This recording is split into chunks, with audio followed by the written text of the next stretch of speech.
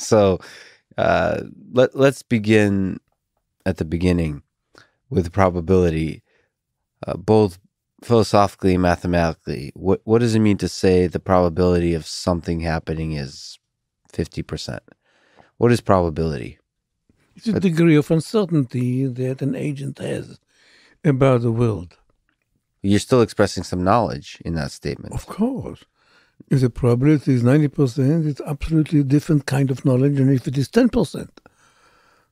But it's still not solid knowledge. It is solid knowledge. But hey, if you tell me that 90% assurance smoking will give you lung cancer in 5 years versus 10%, it's a piece of useful knowledge.